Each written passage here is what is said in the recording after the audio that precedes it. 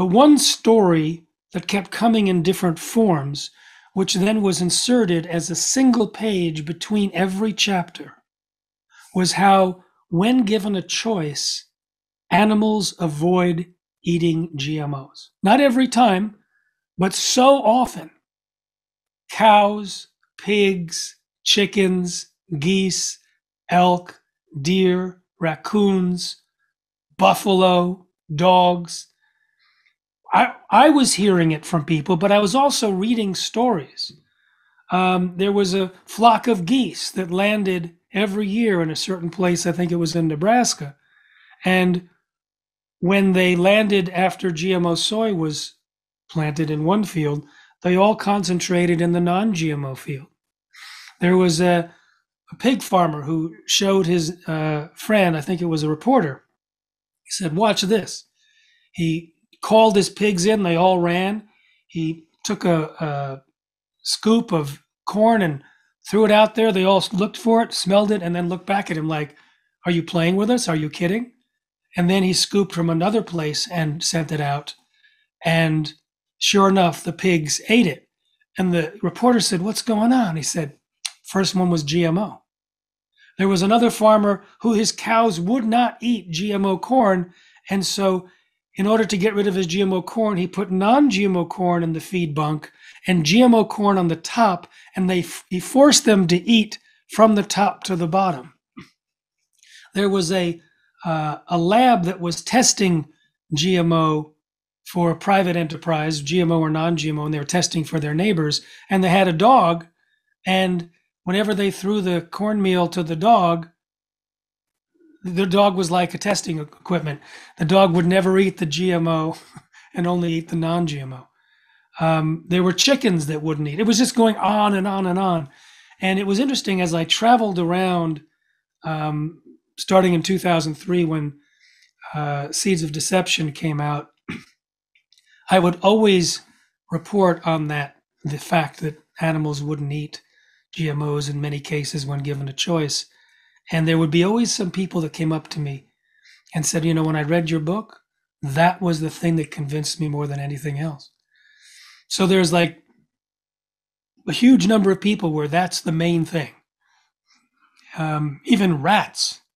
In my book, I describe tomatoes. The Flavor Saver tomato was designed for longer shelf life. And the CEO of the company, Calgene, that produced the tomatoes, was interviewed and reported that you could be, he said, you could be Chef Boyardee, but these rats, he got it wrong, they were actually mice. These mice will not eat these tomatoes. So, but they fed them to humans, so we're eating the stuff that the mice rejected. Anyway, that's a whole series of stories that I've compiled in Seeds of Deception, which are fun. But I had to decide what was going to be the first chapter. Now, typically the first chapter lays out the science, but I figured I could turn people off like that if I just go into the science. So let me read you the first page of the book, and I'll show you how I wrote the book and kind of why it became the world's best-selling book and remained the top-selling book for years and years. So this is chapter 1, and I'll fill you in on the rest of the story in a minute. It's called A Lesson from Overseas. When Susan answered the door, she was startled to see several reporters standing in front of her.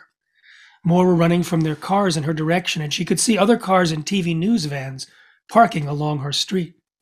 But you all know that we can't speak about what happened. We would be sued, and it's okay now, the reporter from Channel 4 television interrupted, waving a paper in front of her.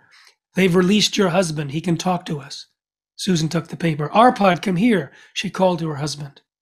Arpad Pustai, a distinguished-looking man in his late 60s, was already on his way. As his wife showed him the document, the reporter slipped past them into the house, but Arpad didn't notice. He was staring at the paper his wife just handed him. He recognized the letterhead at once, the Rowett Institute, Aberdeen, Scotland. It was one of the world's leading nutritional institutes and his employer for the previous 35 years. Until his sudden suspension 7 months ago, and there it was, clearly spelled out, they had released their gag order. He could speak. The document was dated the same day, February 16th, 1999. In fact, less than 20 minutes earlier. 30 reporters had sat in the Rout Institute press conference listening to its director, Professor Philip James, casually mention that the restrictions on Dr. Pustai's speaking to the press had been lifted.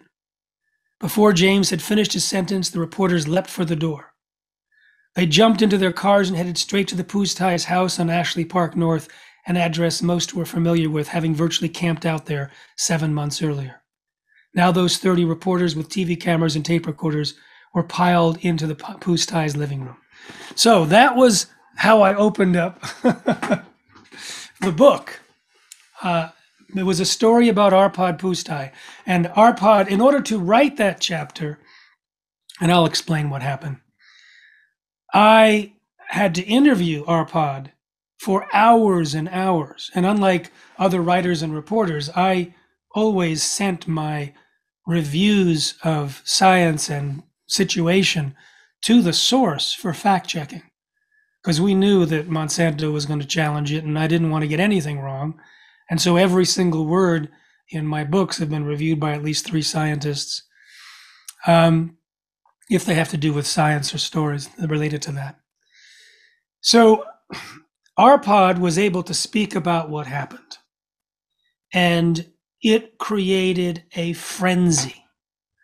Within a week, there were so many articles written about GMOs in the UK. One editor said it divided society into 2 warring blocks. There was some independent newspapers who were against GMOs, some who were for GMOs. There was articles every day in major papers. And within the first month of him being able to speak, over 700 articles. In fact, it was such an onslaught that in 1 week, Nestle, Unilever, and Nestle's decided to commit to no longer using GMOs in their European brands. And then that followed by everyone else in Europe, but not their US brands, because this whole eruption was described by Project Censored, a US media watchdog group, as one of the 10 most underreported events of the year. So no one knew what was going on in the United States.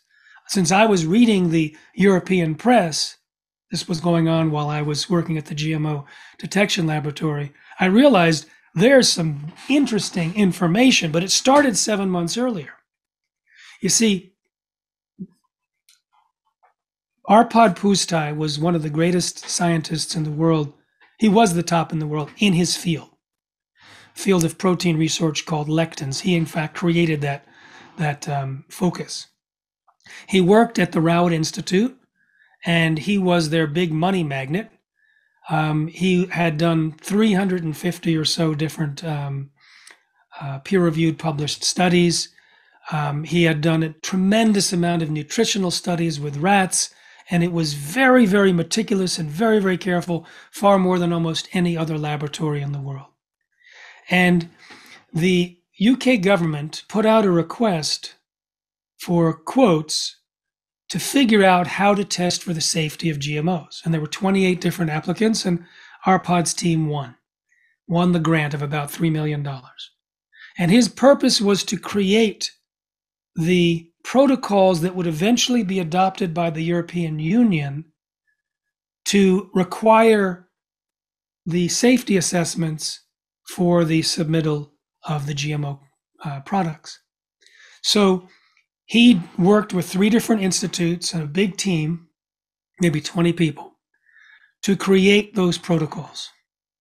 And they decided as part of their evaluation to use those protocols in terms of a rat feeding study on a genetically engineered potato that was slated to be released. The potato was engineered to produce a toxin to kill the potato beetle.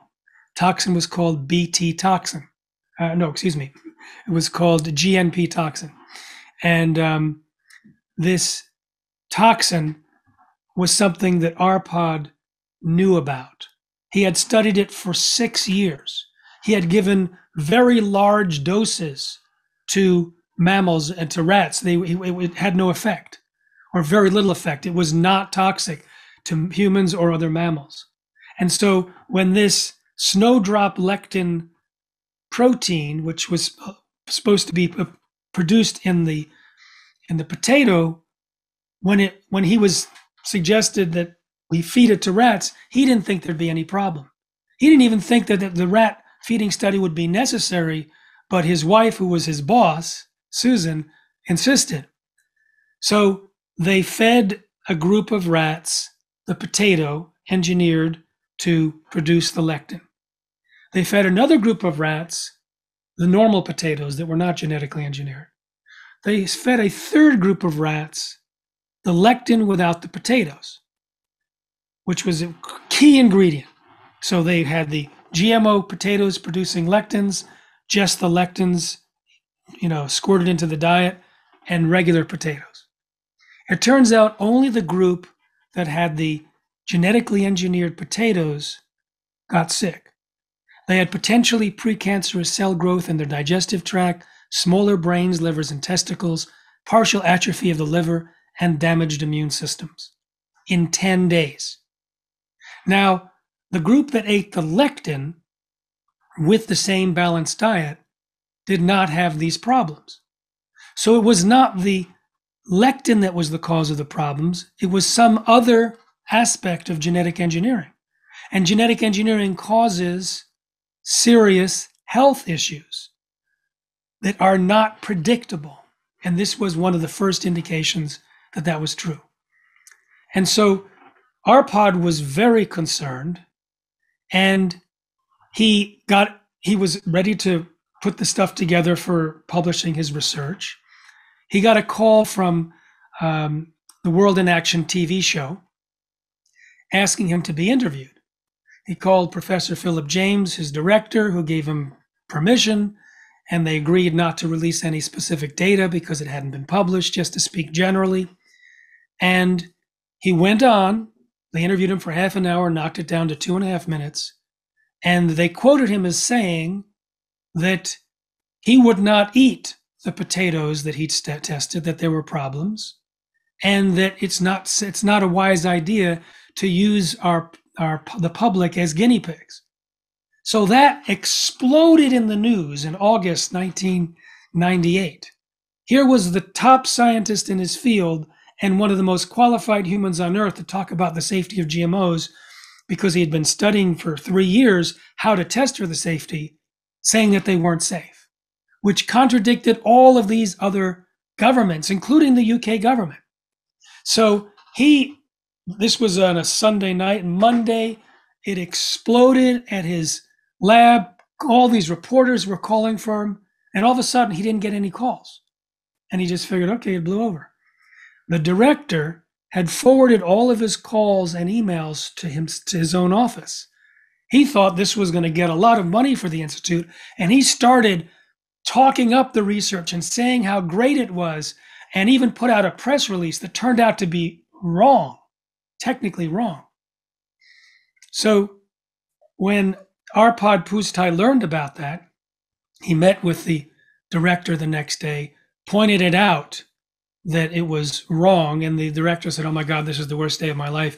He had to issue a correction. But then 2 phone calls from the UK Prime Minister's office were forwarded through the receptionist to the director.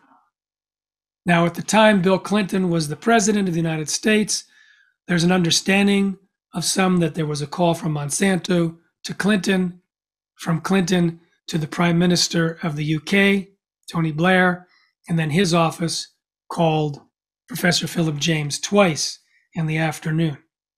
Now, Arpad and his wife were expecting the release of the new press release.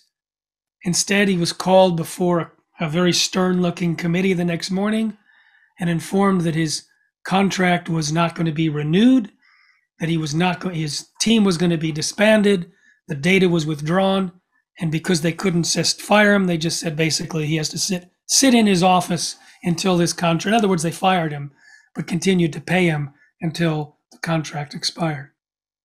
They also threatened him there and in later documents that if he said anything to the press, he could be sued for an indeterminate amount of money. So there was a gag order on him. And then the Professor Philip James and the biotech industry set upon Arpad Pusztai as their prey. They put out information that he had made mistakes, that he must have gotten things wrong. They lied about what the test revealed. They lied about the structure of the test in order to protect the reputation of the biotech industry. He was unable to speak. The people in where he was having lunch in his facility wouldn't sit with him, so he and his wife just had lunch in his own office. He was ostracized. He had a heart attack. He was absolutely frustrated because he could not speak. Then, 7 months later, the Parliament, the House of Lords, invited him to testify. And that meant that he could get his data back. A lot of his data was stolen by a burglar in the house that came in the house and stole all of his papers, so they really cleaned him out. But they were forced to give back the data, and he was able to speak, and then he published his research in The Lancet and additional releases, and it remains the most in-depth animal feeding study ever conducted, up to the Seralini study, and he also saw a similar fate at the hands of the biotech industry. So I knew that there was details in this report that wasn't being handled by the press in the UK. There was such details, and the details I just gave you, no one knew about it. No one knew about the fact that his research implicated the process of genetic engineering. And here was the interesting point that also no one reported. I always asked everyone that I interviewed for the book and since, what was the most shocking moment? Because I figured I'd open the book with it. And I didn't. So what I read to you was not the most shocking moment. It wasn't having the gag order lifted. It wasn't being fired from his job. It wasn't discovering the damage with the rats. It was something that I had never anticipated. It was months before. You see, there was going to be a vote in Brussels by the ministers in Europe, and the UK Minister of Agriculture was going to do a vote on GMOs and asked Professor Philip James, the director of the Rout Institute, to give him some suggestions. Now, he called Arpad and his wife and put on their desk 600 or 700 pages of the submissions of about 6 or 7 products from the biotech industry to the UK. The reason why James had those submissions, which were secret, was because he was one of the 12 members of the committee to approve GMOs. And Arpad realized that James was a committee man. He wasn't a working scientist, nor were any of the other 11 members of the committee. They were political appointees. They were policy people, but no one probably had ever read these submissions, ever. And so he was told that the UK Prime Minister wanted to get an opinion on these, and could he look it over with his wife? And Arpad said, "How much time do we have?" And he said, 2.5 hours. So they went directly to the design and the results, just those, because they didn't have much time. And Arpad said to me, that was the most shocking moment. Learning how absolutely poor that research was. He said, bad science, and this was bad science. They were doing as little as possible to get their foods on the market as quickly as possible. There was nothing of substance in there. So he called the minister and said, I can't give you a strong recommendation after 2.5 hours, but there's certainly not enough information here to approve GMOs for human consumption. And the minister said, I don't know why you're telling me this. Those foods are already approved. They've been on the market for 2 years. That was a shock because people in the UK did not know they were eating GMOs. He just needed a scientific opinion to share in the meeting. So a few months later, when Arpad saw these damage to the rats in every single system that he tested, their development, their immune system, etc., he realized that the shoddy, superficial research conducted by the industry would never find these problems. They weren't looking for them. They didn't weigh the organs to see that certain ones were less. They looked at, they eyeballed it, etc., etc. And he realized that the process that they used to create the GMOs on the market was the same process used to create the potatoes that caused that significant damage. And so those problems could be accumulating in the human beings eating the GMOs. And that meant that he had to get it out to the world. So that was his most shocking moment. And I'm sad to say Arpad Pusztai passed away in December last year. And he was a dear, dear friend.